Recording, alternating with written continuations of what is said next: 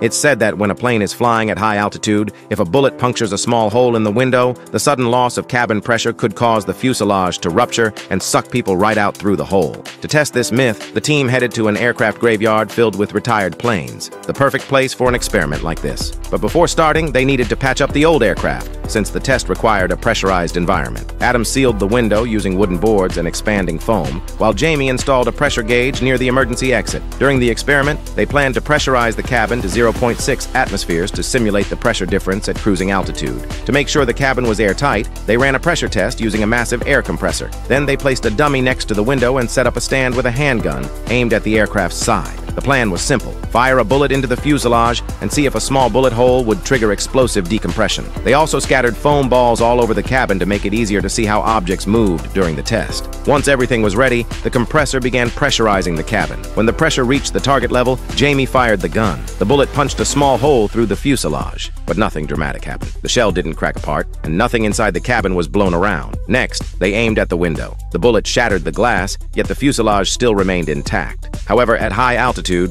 airspeed could affect pressure differences, so they wanted to know whether strong winds would change the outcome. Tori built a sealed box using an airplane door and filled it with smoke, then ran a wind tunnel test to calculate how airspeed affects suction force. The results showed that at 490 miles per hour, the wind only increased the pressure difference by about 0.1 atmospheres, far too little to cause explosive decompression. But the team wasn't satisfied with that result. They decided to take things up a notch by strapping explosives near the airplane window. This time, the blast tore a huge hole in the fuselage, sucking out everything that wasn't bolted down and almost pulling the dummy through the window. Finally, they pushed the experiment to the extreme, using even more explosives. The explosion nearly ripped the plane in half, yet the dummy stayed firmly in place, held by its seatbelt. In the end, it was clear. A small bullet hole isn't nearly enough to blow someone out of an airplane.